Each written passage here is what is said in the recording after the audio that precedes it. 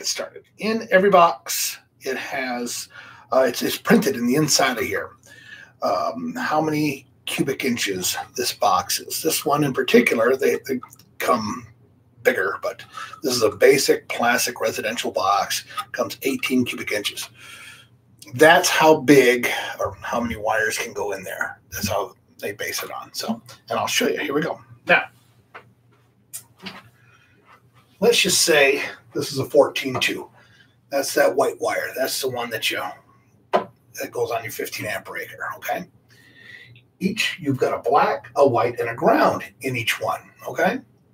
Let's say that's 12-2. That's a little heavier gauge. That goes in your kitchen for a 20 amp circuit. Okay. And each one of these wires, it's got a black, a white, and a ground.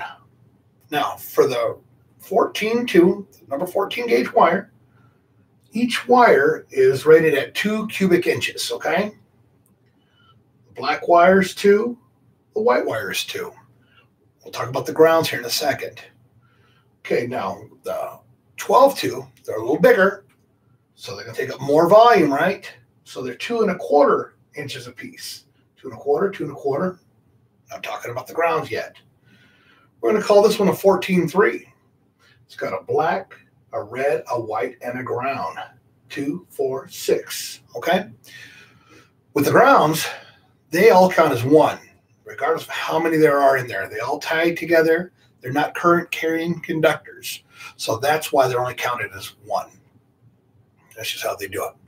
So we've got 2, 4, because they're 2 cubic inches, 2¼ 6, 8½, 10, 12, 14½, plus the grounds, 15½, okay?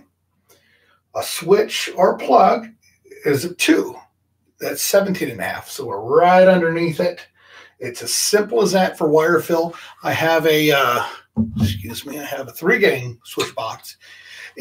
They're all printed inside there. You have to know what the cubic inches are, or your volume of your box. So they come printed on there. It's as simple as this. There's other applications. If you've got steel boxes, how shallow they are, inside, outside, there's all kinds of different applications. But this is it, the quick and dirty of wire fill. And it's as simple as that. For me, it's a matter of when I wire one of these boxes, I only put 2 in. I try to only put 2 hits. I don't even want to put 3 in there. It's a matter of what a pain in the ass it is. You have 6 inches of wire out here, then you got the plug or the switch. You got to fold the wire and then stuff it in there.